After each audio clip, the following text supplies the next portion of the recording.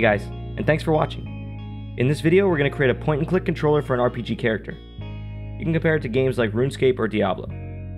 As usual, if you enjoyed this video, don't forget to give it a thumbs up and subscribe if you want to follow along on my game dev journey. Speaking of subscribers, we're almost to 200, which doesn't sound like much to you, but to me it really means a lot, so thanks so much for subscribing. If you're interested in growing the community, make sure to join the Discord. We've had a lot of people join. It's getting great conversations, it's very helpful. I'd love for you to be a part of the founding group. Also, I'm getting into streaming, so come check me out on Twitch or even here on YouTube. The links for everything are in the description below. So let's get going. First things first, for this controller, we're going to set up a little obstacle course for our guy to go around. So let's create a ground. I'll create a cube, scale it up to about 25 on the X and Z, and then down to 0.2 on the Y. So we have a thin but wide area to walk around. Next, I'll create an empty object to hold all the obstacles, and I'll call it obstacles. We'll stick a bunch of cubes in there and we'll stretch them out and position them. Let's give our guy something to move around. Now, we'll create the Nav Mesh for the area. First, let's make all the obstacles static. And yes, change the children. Then, I'll just make the ground static, and this just lays the navigation groundwork. If you look at the navigation tab, everything's already walkable, so we just have to make the obstacles not walkable, and that's it. So first, let's select all the obstacles, and in the object tab, just set them to non-walkable. And now all we have to do is bake the nav mesh and everything should magically turn into a working nav mesh.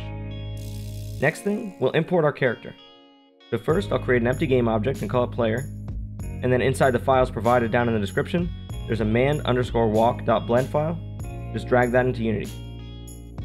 So now drag him as a child of the player, and then we'll just move the player to wherever we want him to go.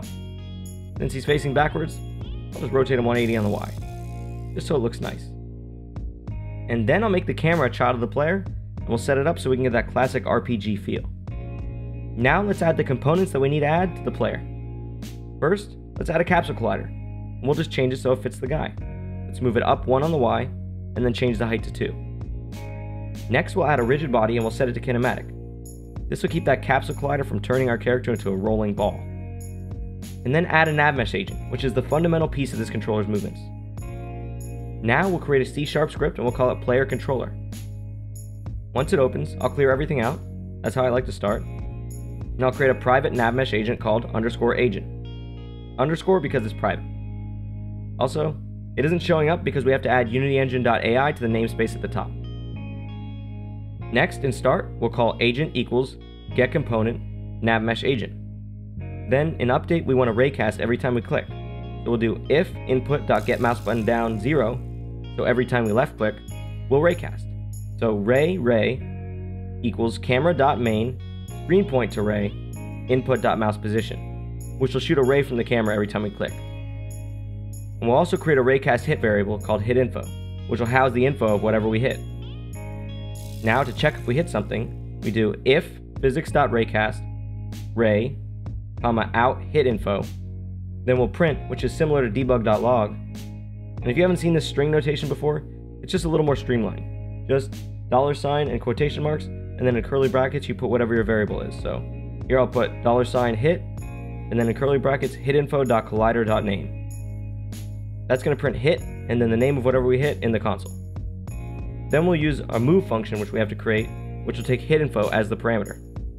And so now let's create the private void move, which will take a vector 3, which we'll call point, and then next call agent.setDestination to the point that we put. So now we should have a working character controller. Let's add the script to the player, and let's check it out. Yep, there we go guys. We click, our guy moves. The camera is very stylized. I think it looks a lot like an RPG. Not perfect, but good enough for this movement script.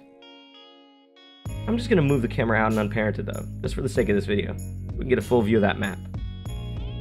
So now, with our better view, you can click anywhere and the guy will automatically navigate around the obstacles. So now that we have that movement part down, we're going to just do one final thing. We'll animate it. And this is just to show you how it's done with this specific type of controller. So first, let's import the animations. We have an idle and a walk.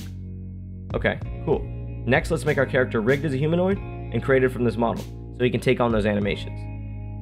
And so now we'll drag the idle animation and drag it onto our character.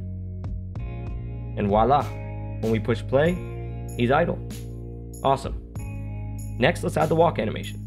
So drag that on, it'll be gray, And so now we have to also create a script to regulate it. So we'll create a new C# script called character animator. All right, and clear it out. We need a private animator underscore animator and a private nav mesh agent underscore agent. Don't forget, we also need to add unityengine.ai.